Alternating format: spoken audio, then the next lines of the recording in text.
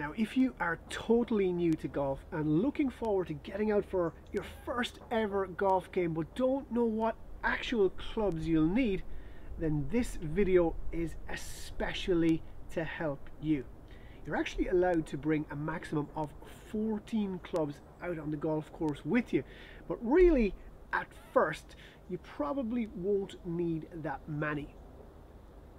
First of all, let's look at the different types of golf club there are, and essentially there are three types. There are woods, there are irons, and then there are putters. Now woods, these are big blocky headed clubs, and these will hit the ball the furthest. Now they're called woods because back in the old days the heads used to be made out of woods, but nowadays they're made from metal and carbon. And the biggest wood of them all, this one here, used to be called the one wood. This one hits the ball the furthest. This is called a driver.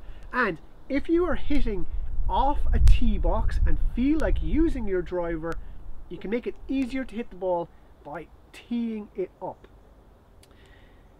Now, apart from drivers, but also in the wood family, you'll also find smaller headed clubs called fairway woods. Now these might have smaller heads, but actually they're easier to hit than drivers most of the time.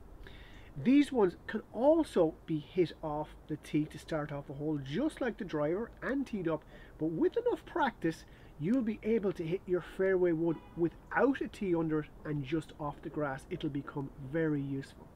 So drivers are fun to hit, but they are not that easy to hit, and sometimes it takes quite a bit of practice to get used to hitting and controlling. So if you're just a beginner, we recommend the fairway wood as a safer, easier option. It will still go plenty far, so don't worry. Next, on to the clubs called irons, and these have numbers stamped on them to basically indicate how far they hit the ball. Now for instance, this one here, this is called the 7 iron, and once you get used to hitting shots with it, you'll quickly figure out how far it goes. Now as we go down from the 7 to this 6 iron, this one here will hit the ball a little bit further than the 7, and this 5 iron will hit the ball a little bit further again. And if you compare the 7 to the 5, you'll see the face of the 7 points up more to the sky than the 5. We say it has more loft. And conversely, if we go down from the 7 one club to the 8, you will hit the ball a little bit shorter than the 7, and so on with the 9, which will be a little bit shorter again.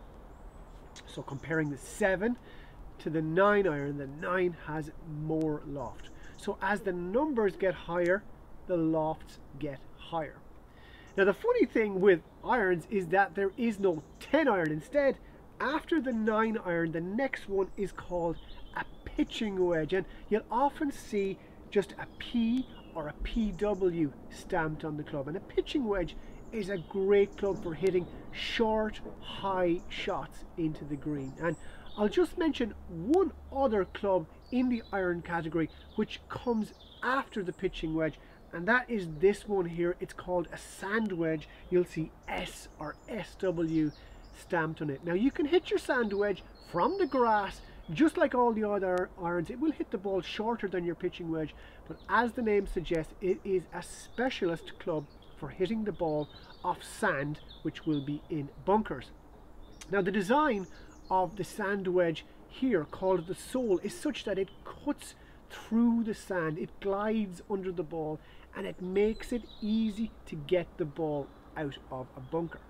So that's woods and irons. Now I did say there are 3 types of club, and of course the final type is called a putter, and this one here you will use on greens to essentially put the ball into the hole. Now they come in all different shapes and sizes, some quite weird. This one here is quite big and blocky, and it's got lots of lines to help you line up your ball for a putt. So those are the types of clubs you have, but how many of them do you really need to go out and play for the first time? Well, I remember when I started playing, and my dad picking out the few golf clubs for my first golf bag, and the same advice he gave me back then holds very true today. So what did he say? Well, he started off and he said, bring your driver with you and your fairway wood. Have a go at hitting the driver just for fun, but if it gets too difficult, you always have your fairway wood for long shots. And if that doesn't work, he said, just hit an iron off the tee, any club really, that gets you off to a good start on a hole and helps build your confidence. Now when it comes to irons, you only really need to start with a 7 iron as your longest one. So then pop in your 7, pop in your 8, your 9, your pitching wedge and your sand wedge. Leave these long irons out, and of course you'll be needing a putter. So that was a total of 8 golf clubs, plenty to get you up and running, and your bag will even be light enough to carry if you don't want to use a trolley. Finally, just a word on picking your first golf clubs. Now there are clubs out there for beginners like you, and then there are clubs out there for advanced golfers that look very much the same, but they can be very difficult to hit. So what are you looking for in your clubs? Well, when it comes to a driver, the job is pretty easy. You essentially want something with a big head, and thankfully most modern drivers will have that. Now some drivers have lots of movable weights and screws, while others are already built ready to hit, like this one here. No bells, no whistles, just a great driver. Now with your first irons, look for ones with big chunky heads like these ones that have an opening at the back just like this. These are called cavity back irons. Irons in the old days, this is an antique, this is what they used to look like, very thin at the back, and modern irons for better players can look very much like those. Those are called blades. Avoid those and go for cavity backs.